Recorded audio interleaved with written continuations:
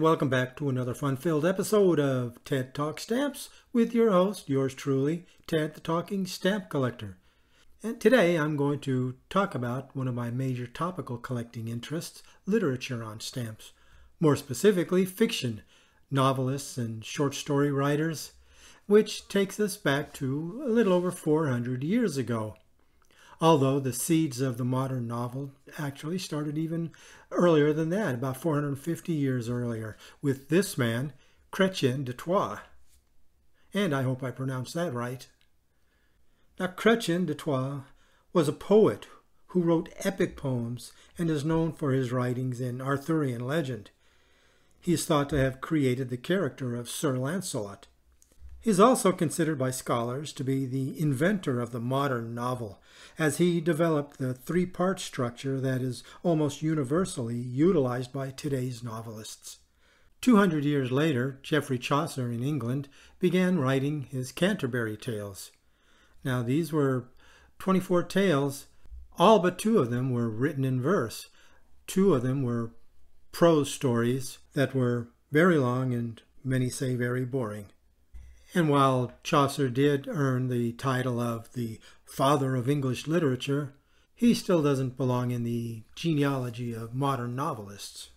Now, while Chaucer was writing his Canterbury Tales, at the same time over in China, it was the early Ming Dynasty period, and the writer Luo Guanzhong was hard at work writing his great historical novel, Romance of the Three Kingdoms, which would go on to become one of the four great novels of classical Chinese literature. This novel's influence on Chinese and East Asian literature is like that of Shakespeare on Western literature. It's the most widely read historical novel, and the Chinese consider it one of the greatest Chinese novels of all time. The story contains almost 1,000 characters, and you thought Russian novels were bad. And it recounts China's bloodiest period from the years 169 AD to 280 AD, when China was divided into three kingdoms, which kingdom is a bit of a misnomer, as each region was actually ruled by an emperor who claimed suzerainty over all of the regions of China. Jumping ahead then, 200 years from Chaucer, we come to the year 1605 and the publication of what many consider the first modern novel, the ingenious gentleman Don Quixote of La Mancha. Now, whether it's the first novel or not is beside the point. It's certainly one of the most important novels published as it relates to modern literature.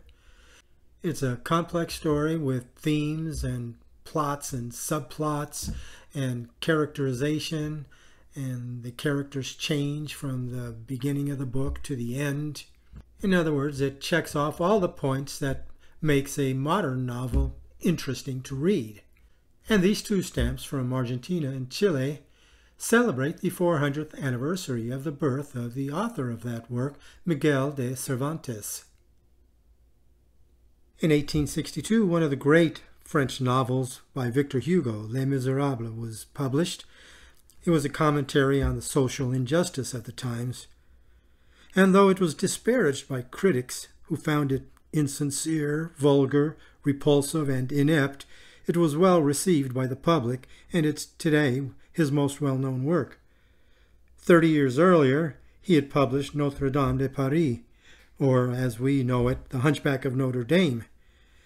After its publication, many tourists flocked to the cathedral, which had fallen into neglect, and due to its newfound popularity as a tourist attraction, the city of Paris was prompted to restore the cathedral. Victor Hugo is depicted here on this charity stamp issued by France in 1938. 65 cents paid the postage fee, and the 10-cent surcharge went into a fund for unemployed intellectuals. Adam Mickiewicz is regarded as Poland's greatest poet and held on the same level as Byron and Goethe. He's known mainly for his epic poem Pan Tadeusz, or Mr. Thaddeus. And though Mickiewicz does deviate from my stated intention of collecting only novelists, I had to include him here because of this beautiful set depicting scenes from the story. It also doesn't hurt that Tadeusz is my own name. As you can see, there is no shortage of stamps honoring Mickiewicz, and there's even a monument in his honor in Warsaw as well as in Ukraine.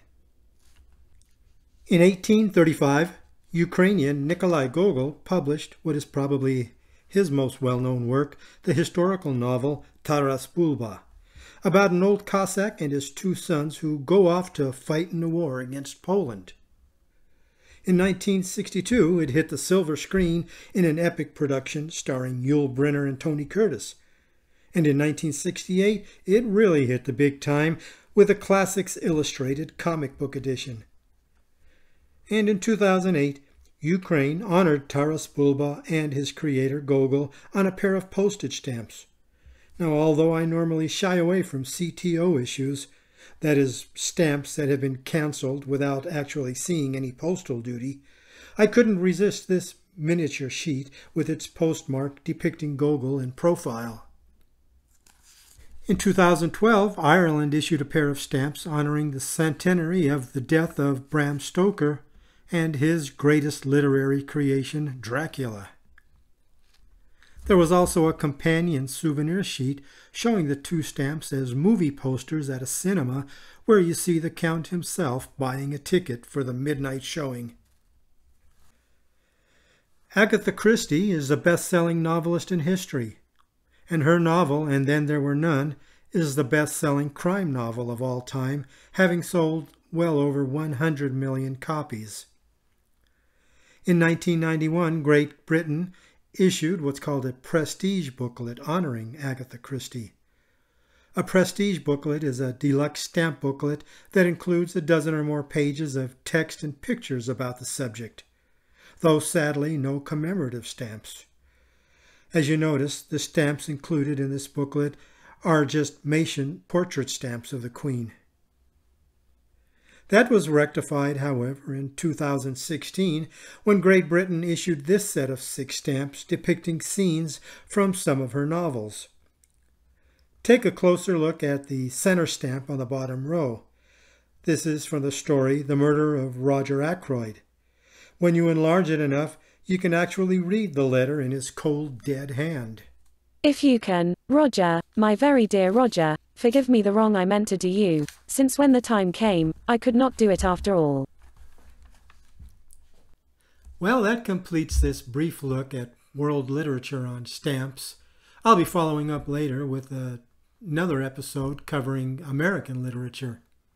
Meanwhile, stick around for the slideshow in which I'll feature a few more stamps on world literature. And if you know of more stamps of your own, let me know in the comments below. Until then, this is Ted the Talking Stamp Collector, thanking you for watching and wishing you all happy stamping.